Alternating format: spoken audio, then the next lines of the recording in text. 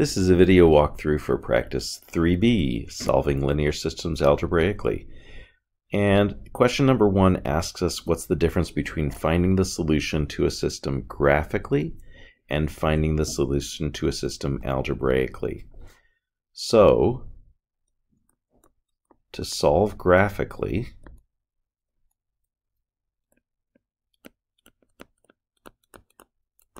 we want to graph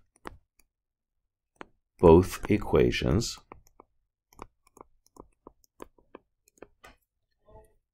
and find intersection points.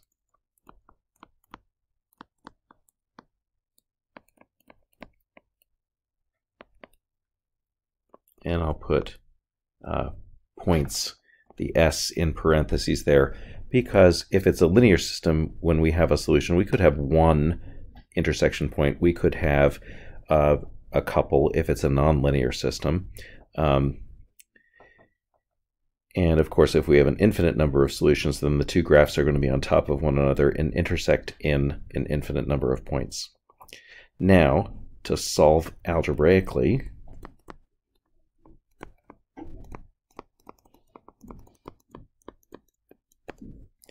we can either do one of two things. We can solve for a variable and substitute into the other equation,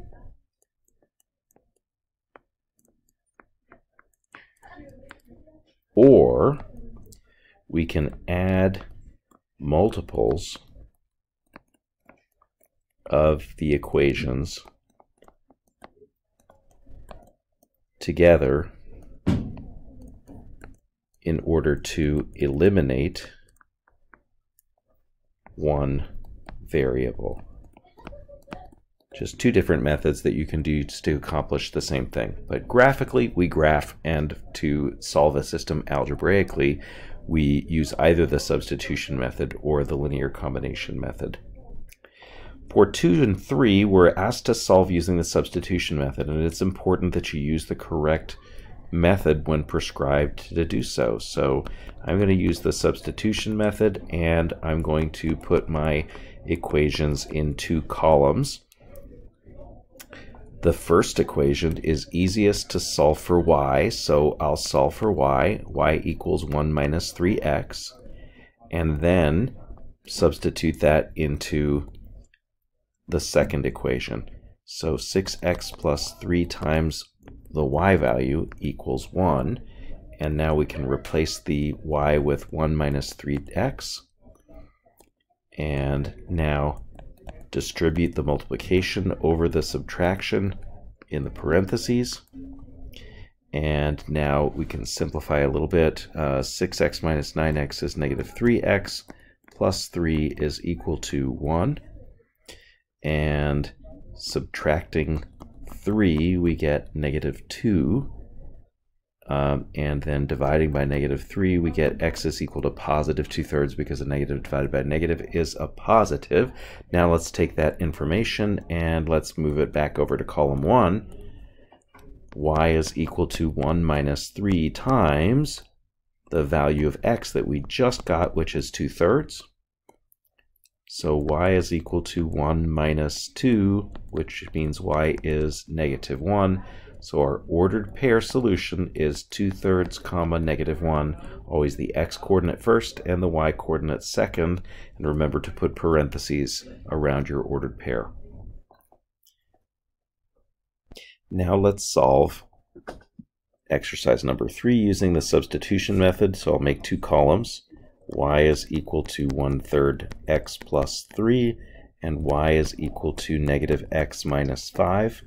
Both equations are already solved for y, so I'll just simply take that first one and replace the y in the second equation with 1/3 x plus 3. This is a fractional equation, so I'm going to go ahead and clear fractions first. Let's multiply everybody by 3. So 1/3 x times 3 is x, 3 times 3 is 9, negative x times 3 is negative 3x, and negative 5 times 3 is negative 15. Adding 3x to both sides, we get 4x plus 9 is equal to negative 15. And now subtracting 9 from both sides, that will give us 4x is equal to negative 24. And then dividing by 4, x is negative 6. Now we're going to take that information we just found out and go back to column 1 to this first equation. And y is equal to 1/3 times the x value that we just got, plus 3. And that x value is negative 6. So the y value is negative 2 plus 3, which is 1. So our ordered pair solution is negative 6, 1. Remember to put the x and the y, x first, y second, and parentheses to indicate an ordered pair. In 4 and 5, we're going to continue to use the substitution method. So first equation is x equals 2 minus 3y. Second is 2x plus 6y is equal to 4. The first equation is already solved for x, so we can take that and replace the x in the second equation with what x equals in the first equation. So 2 times the x value plus 6 times the y value is equal to 4, and x is going to be replaced with 2 minus 3 times y. Distributing the multiplication and combining like terms together, we get 4 is equal to 4. That's always true. There are an infinite number of solutions, but remember that we are giving our solutions in an ordered pair form, and there's a general solution that you can give, x, comma, and then in order to find the y value, I need to take the equation here and solve this equation for y. So subtracting 2, x minus 2 is equal to negative 3y, and then dividing by negative 3, we get that y is equal to negative 1/3 times x plus 2/3 when we distribute that division. So there's our final general solution. That is to say, if we pick an x value, it'll help us get the y value. The last one by the substitution method, x minus 4y is equal to 10 is one equation, and the other is 2x plus 4y is equal to negative 1. Of the variables to solve for, the first equation is easiest to solve for x. So solve for x, x is equal to 4y plus 10, and then substitute into the second equation. So 2 times the x value plus 4y is equal to negative 1, and x gets replaced with 4 times y plus 10.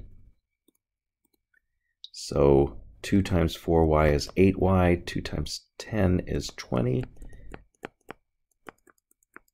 and now we have 12y plus 20 is equal to negative 1, and 12 times y is equal to, subtracting off 21, we get negative 22.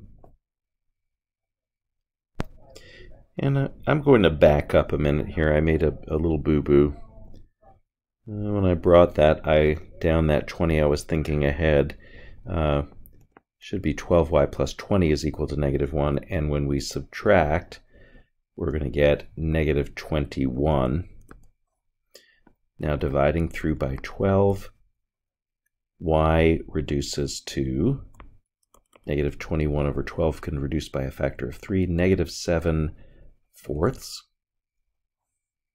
Now we're going to take that value and replace x with that value in the first equation.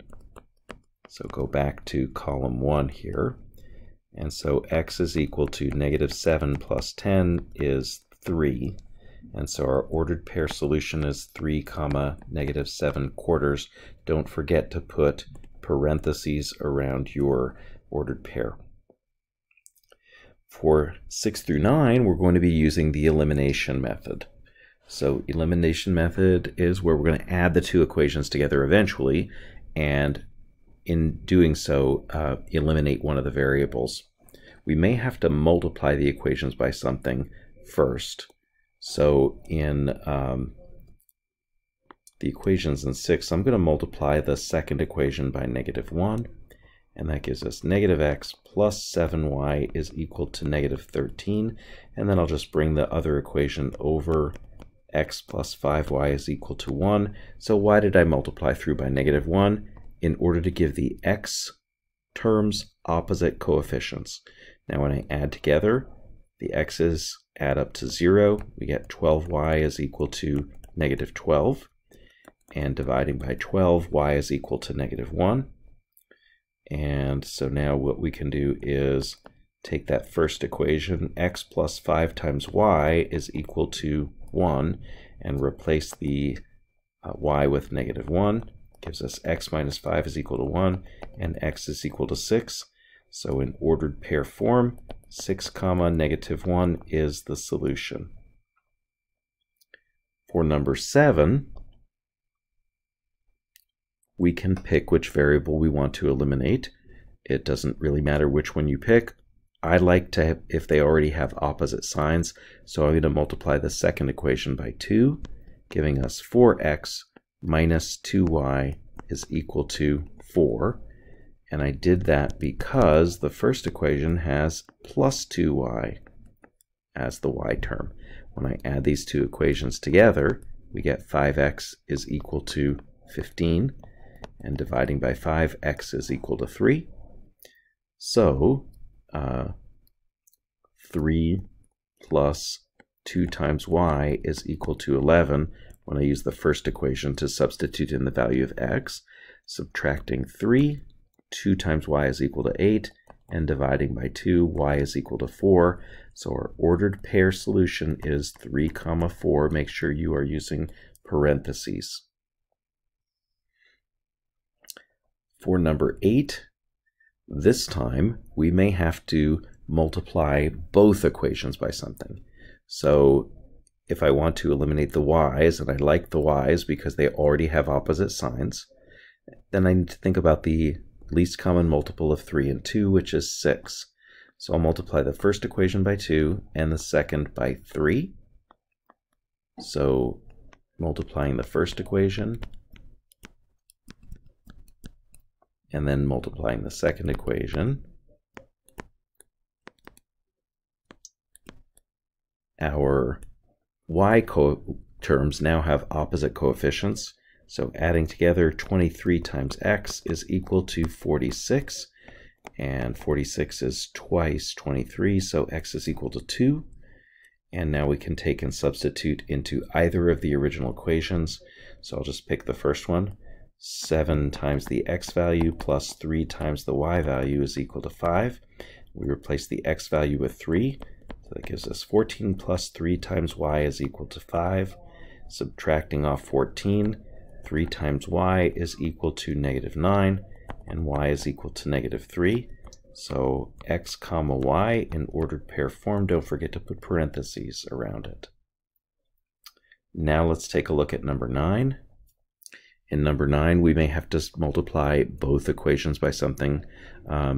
If we want to, for instance, eliminate the x's this time, then I would multiply equation number 1 by 5, which will give us a 10x, and equation number 2 by -2, which will give us a -10x. Multiplying through, in the first equation we get 10x plus 15y is equal to -50, and in the second equation, -10x plus 4y is equal to -26. Adding the two equations together, 19 times y is equal to -76, and 19 is almost 20, and -76 is almost -80, and so 20 goes into 80 4 times, 19 goes into 76 4 times as well, because you'll notice that 76 is 4 less than 80. So when we divide, we get -4. If you're not really sure, just try something. Try multiplying 19 times 4 and see what happens. 19 times 3. Just use trial and error until you find the right division. All right, so from here, we're going to find the x value. So I'll pick that first equation. 2 times x plus 3 times the y value, which is -4, is equal to -10. That gives us 2x minus 12 is equal to -10. Adding 12 to both sides, that gives us a 2 times x is equal to 2, and x is equal to 1. So the ordered pair solution is 1, -4. In 10 through 17, we can solve using either substitution or elimination. And a hint, we're going to eliminate our fractional coefficients by multiplying by the LCD to clear fractions. So let's do that in number 10.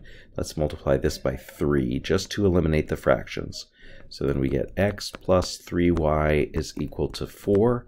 And then in the second equation, we get -x plus 2y is equal to 11. Oh, look at this. When I add these two equations together, the x's are going to go away.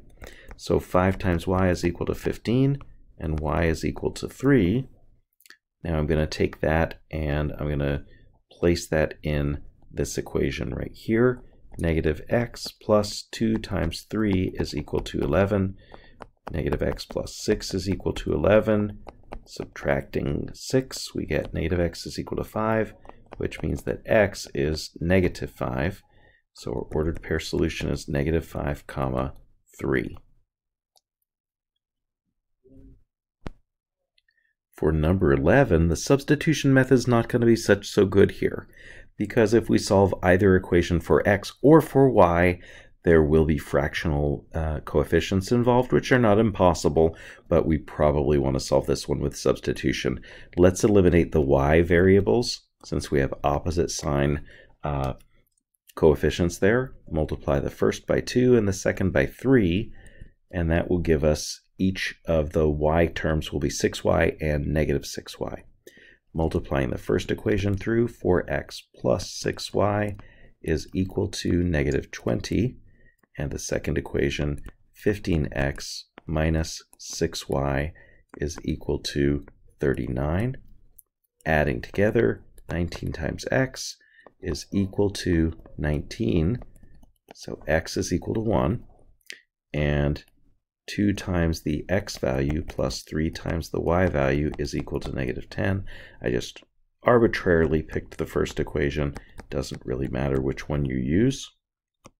And now let's subtract off the 2 and divide by 3, and y is -4. So our ordered pair solution is 1, -4. Don't forget to put those parentheses around your ordered pair. For number 12, I see a first equation that's already solved for a variable. So I could use my two-column approach for substitution. So x is equal to 7 minus 4 times y, and my second column, 2 times x plus 8 times y is equal to 6. So I'm going to take and replace the x with 7 minus 4y in the first equation, from the first equation. And then distribute the multiplication. 14 minus 8 times y plus 8 times y is equal to 6. And when we simplify the left side of the equation, we get 14. On the right, we get 6. That's never true. That must mean that there is no solution to this system. For number 13, we're going to eliminate fractions first of all, before we think about what else to do. So I'm going to multiply the first equation by 10. That will give us 2 times x minus y is equal to 5. And our second equation could easily be multiplied by, or rather our first equation could be multiplied by -1, which will give us a positive y. So that when we add those together, we're going to get opposite coefficients. And that means that when we add them together, we're going to lose the y variable. So multiplying through by -1, -x plus y is equal to positive 6. Now let's add them together. -x plus 2x is x. The y's add up to 0, and that's equal to 11. And from here, I'm going to take that first equation, x minus y is equal to negative 6, and subtract off the 11, and that will give us negative 17, and y is equal to positive 17. So our ordered pair solution is 11, 17. Don't forget to put parentheses around your ordered pair. Let's move on to 14. From the looks of it, 14 is one I think we want to tackle with the elimination or the addition method, because it's not going to be easy to solve either of those equations for x or for y. If we want to eliminate the y variable, we can easily multiply the first equation by negative 2, which will give us a negative 4y, and then we can eliminate the y's. So that gives us negative 6 times x minus 4 times y is equal to negative 16. I'll bring down the second equation, 5x plus 4y is equal to 13. And add together, negative 6x plus 5x is negative x. And the 4y and the negative 4y add up to 0. On the right side of the equals, those two numbers add up to negative 3. Dividing by negative 1, x is positive 3. And 3 times the x value plus 2 times the y value is equal to 8. So 9 plus 2 times the y value is equal to 8. Subtracting 9, 2y is equal to negative 1, and y is negative a half. So in ordered pair form, that's 3 comma negative a half. I'm looking at my negative there, and I'm thinking the teacher might not know whether I really meant a negative or whether that's a smudge. So please try to be as deliberate as you can about what your negatives look like. Negative 1/2. For number 15, I see fractional coefficients, and I'm automatically just going to clear them first, then worry about the elimination next. So multiply through by the LCD of 12 in the first equation, and that will give us 12 divided by 3 is 4 times 2 is 8x. And for the second term, 12 divided by 4 is 3 times 3 is 9y, equals 12 times negative 1 is negative 12. And then for the second equation, we're going to multiply through by the least common denominator of 24, and that will give us negative 4x plus 9y is equal to 24. And what you'll notice is that our y terms already have opposite coefficients, so we can just add the two equations together. 4 times x is equal to 12, and dividing by 4, x is 3. And you might just want to pick one of the equations without fractions in it, for instance. So I might pick this one right here, and then replace the x with 3. So negative 4 times 3 plus 9y is equal to 24. That gives us negative 12 plus 9y is 24. And adding 12, 9y is 36. And dividing by 9, y is 4. So 3 comma 4 is the ordered pair solution. Don't forget to put parentheses around that in x comma y form. All right, couple more of these type. I see fractions again, so I'm going to clear the fractions. Multiply equation number 2 by 4, and that's going to give us 2 times a plus b is equal to 4. And what I'll notice is in the first equation now, I have a positive 2a term in that as well. So I'm going to multiply this first equation by negative 1, and that will give us a negative 2a minus 5b is equal to negative 16. And now when we add the two equations together, our a terms are going to go away. Negative 5b plus b is negative 4 times b. Negative 16 plus 4 is negative 12. And dividing by negative 4, b is positive 3. And I'll just replace the b in the first equation with 3, so 2a plus 5 times b is equal to 16. And that gives us 2 times a plus 15 is equal to 16. Subtracting 15, 2a is equal to 1, and a is equal to a half. So in a comma b form, 1/2 comma 3. Your ordered pairs will have alphabetical coordinates in them. So a comma b, x comma y, always in alphabetical order. For number 17, this has the look of an equation that we want to solve with elimination because all the terms have different numbered coefficients, which means it's not going to be easy to solve each equation for x or for y. So if I want to eliminate my x's, the least common multiple of 3 and 4 is 12, so multiply equation number 1 by 4 and equation number 2 by -3. That gives us 12 times x minus 20 times y is equal to 44, and -12 times x plus 9y is equal to -33. Adding the two equations together, -11 times y is equal to 11, and dividing by -11, y is -1. So 3 times x minus 5 times -1 is equal to 11, or 3x plus 5 is equal to 11. Subtracting 5 and then dividing by 3, we get x is equal to 2. So my ordered pair solution is 2 comma -1. Now let's move on to some different questions. For what value of k does each system below have an infinite number of solutions? Remember, we can always go back to that graphical approach, right? If you have an infinite number of solutions, then the two equations' graphs will be on top of each other. In other words, intersecting in an infinite number of points.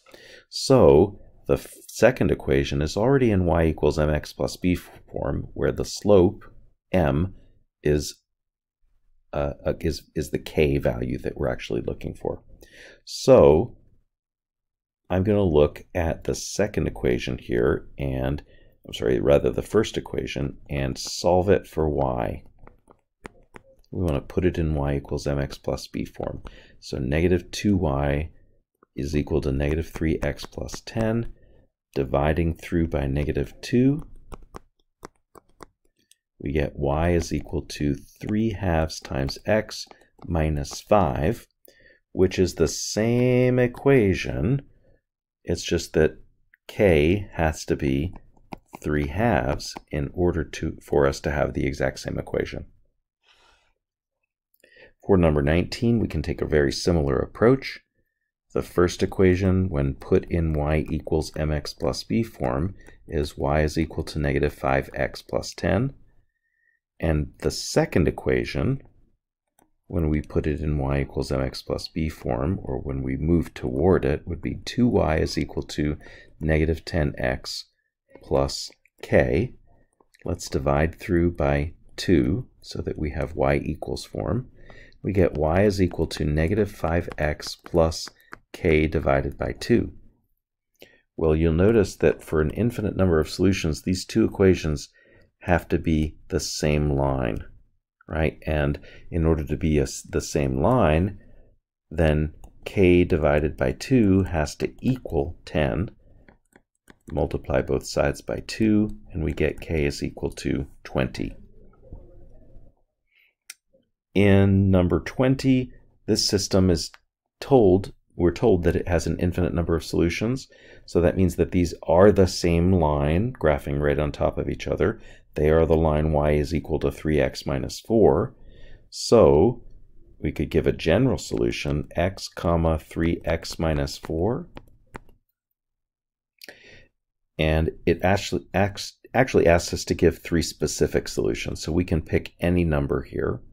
If I pick x to be 0, then my y value has to be 3 times 0 minus 4, which is -4. If I pick x to be 1, then my y value has to be 3 times 1 minus 4, which is -3. If I pick my x to be 2, then 3 times 2 is 6 minus 4 is 2. And so these are 3 possible solutions. You can come up with any number of them.